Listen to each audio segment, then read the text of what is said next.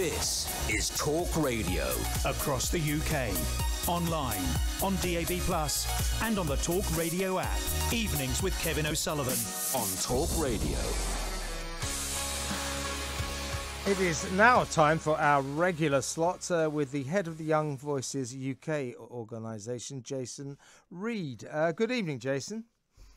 Good evening, Kevin. How are you doing? I'm very, very well. Now, you alerted me to an extraordinary story today that Matt Hancock, formerly Health Secretary of this parish, who had to step down due to the fact that he was caught with his tongue down his mistress's throat in the heart of the health department while he was Health Secretary, breaking his own social distancing COVID rules.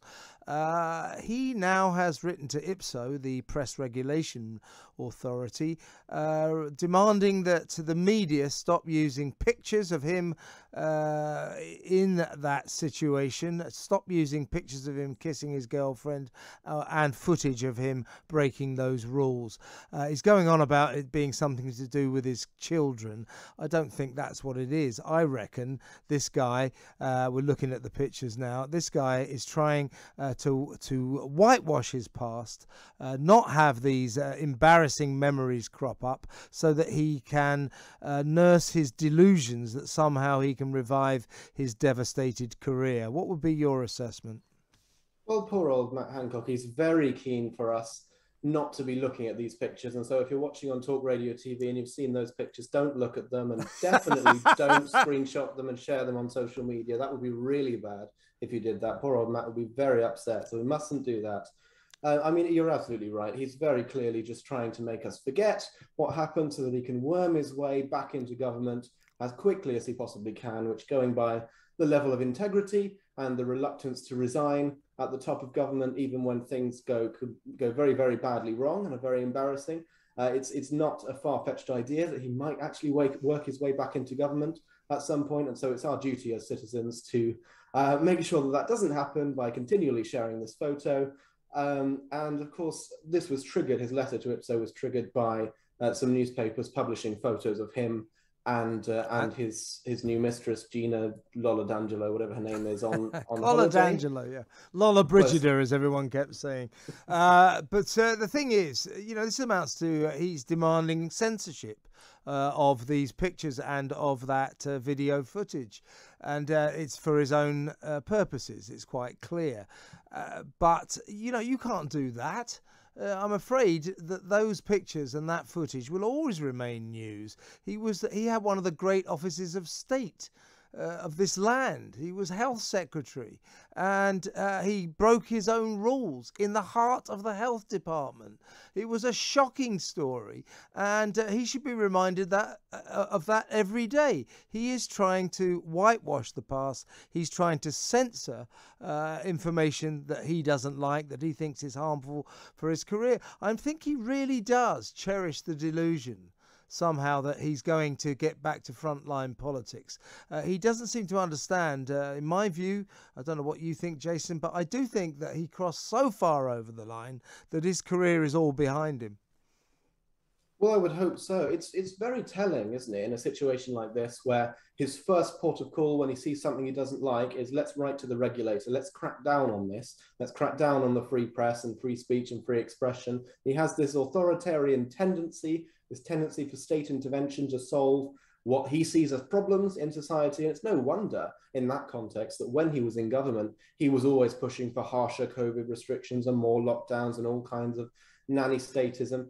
And there's the incompetence angle as well as the Streisand effect, isn't it? If he hadn't done this, if he hadn't written this letter to IPSO, you and I probably wouldn't be talking about him. And Talk Radio TV would not have just broadcast those images all over again. But because he did that, we are now talking about him and now going over those events again. And so it just goes to show he was not just incompetent as health secretary. Matt Hancock is just incompetent, full stop. Yeah, I was going to say that this letter to IPSO, which has been leaked to the excellent website Guido Fawkes, which deals in brilliant political exposés and revelations, gets some great stories. Now, this letter that Matt sent to IPSO We don't know what happened, but my imagination reads it that someone at Ipso thought, well, what do you think he's doing here? So, shall we say, it was passed on. So Guido Fawkes has published it. And guess what? We now know the whole story. So what I would suggest is this shows on the part of the former Health Secretary a tremendous lack of foresight and judgment. Yeah, he's got no idea what he's doing. When you get to the point where even the press regulator you're complaining to is so appalled and finds it so ridiculous what you're trying to do that they're willing to leak it to Guido Fawkes. Well, we better be careful there because we don't actually know what happened. But that would be my assumption. Someone has seen this letter. We don't know who, but it's certainly been leaked. But we don't know it's Ipso, so we have to be slightly careful there. But the point is, he put that letter into the ether. And that was that showed a lack of judgment, lack of understanding for the way life is, to be honest with you. It does. He's so certain he's in the right. He's so certain he's the victim of some grand conspiracy. And so because the world is just, it's only a matter of time before the victim, him on the receiving end, he ascends again and is able to resume his rightful place as nanny-in-chief.